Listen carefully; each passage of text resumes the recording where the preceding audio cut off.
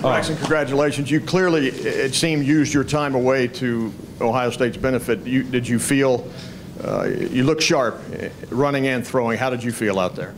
Before I answer that question, I just want to say I'm proud of Kenny and what he stepped in and led his team when I was out. And I look at him as a big brother, and there's no controversy with that. So. And talk about your play tonight, stepping back in there after being out for almost 3 weeks. Well, you know, I've been working really hard these last couple of weeks because I've been hurt, and my fundamental-wise, and you know, Coach Herman, Coach Meyer, they always talk about fundamentals, and that's what I've been working on. And that's how I get my things going, and I can't get all the glory to myself. I got to give it to the team. Please raise your hand, Tim, right in front. Yeah, Braxton, you got off to a really hot start. Just talk about how, you know, 4 touchdown passes, and how did you feel out there?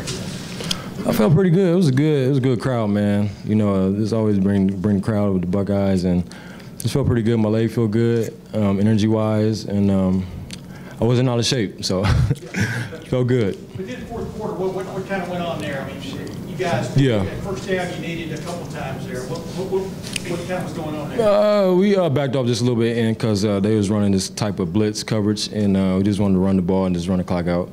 So we get off the field. Over in the left, Austin.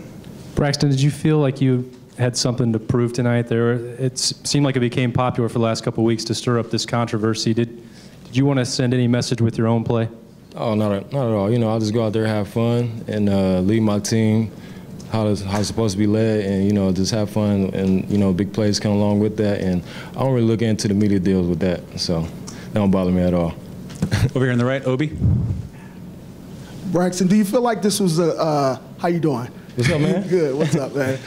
Hey, did you feel like this was a good game, a good icebreaker for the Big Ten? Was this a game that kind of you needed to see kind of where you were, where the team was? I love playing the big games, man. It brings excitement to myself and the team, and that's what we talk about all the time. We love night games, and just like last year, and we just stepped up just a little bit, different game plan, and defense was good. Wisconsin, you know, they was good defense, and we just had a good game plan, so it came out well, and everybody fought hard to the end. Right over here on the right. Hey, Braxton, can you talk about the deal right at the end of the first half, almost an interception, and on the next play, 40-yard touchdown pass? Man, it slipped out of my hand, but you know, I can't make excuses because it's all me, and it was a bad ball by me, and I told Coach let's throw it again, and I made it up for the next throw. Down here on the left, I think we had a question right here in front. Yeah, Braxton, same question, but follow up on that. Did you tell him, let's do it again? Tell us how it went down. Coach Herman know how I like it. So, you know, I don't really got to say too much, and I just look to the sideline. He already knows what's going on, so good game plan. Over here on the right, Jared. Braxton, because of the way you normally play the game, was there any hesitation or any concern going in about tucking it, running the football because of what you were coming off of? Not at all. I worked pretty hard in the tournament. I was in there all day. I felt like I had a job without getting paid. I was getting there before the coaches was getting there, so I was taking care of my body. I just felt good. I was conditioned all the time, underwater treadmill, and I just felt pretty good. Second row in the middle. You talked about that last drive before the half, but you just kind of discussed the importance of that drive to kind of, they just scored to get back a little bit of the momentum, and then also that seemed to be the first time you really cut it loose running was on that drive. Was there any hesitation early in the game to kind of test the knee? Yeah, just a little bit in the beginning of the game, and I loosened up, and you know how things get tight, then you loosen up after a while, but the drive before the half, it opened up a lot, and plus we came out with the ball again, and just had to set the tone before we went in the locker room. Over on the left, Doug. Braxton, is the knee 100% at this point, or how close to 100%? Yes, sir. It's good. It's 100%, and I just run a knee brace for precaution and just keep it real tight. So. And what was the process like for you the past couple weeks of trying to decide, are you going to play, are you not going to play? Did you think maybe you were going to play last week? What was that like for you personally? No, we had off on that, you know, because you know it's a different type of game, and we want to get prepared for the Big Ten conference, and I just want to rest my knee for another week, so it'll be absolutely 100%, so I can give it all my all on the field.